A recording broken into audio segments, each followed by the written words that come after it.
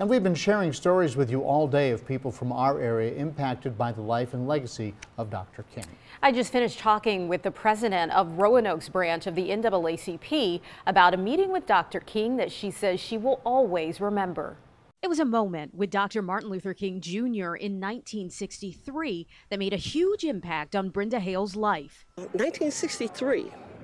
I was privileged to have long pigtails, and when we were introduced, he just ignored me and just went straight for the pigtails and had to pull them. That brief, playful gesture from a man who was already a living legend. He became my hero instantly. Was a part of the inspiration behind her life devoted to civil rights and activism. People followed Dr. King because he was doing all the right things for the right reasons. We must work passionately and unrelentingly for the realization of the American dream.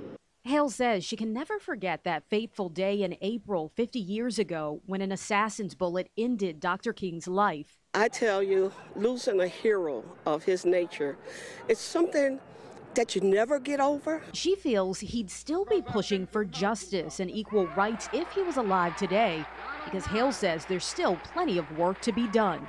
I think he would be shocked to know that there's so many homeless people in the United States of America. There's so many people that don't have equity when it comes to education. There's so many people that don't have adequate housing. Hale was a part of the committee to create the Martin Luther King Jr. Memorial Bridge and statue in downtown Roanoke.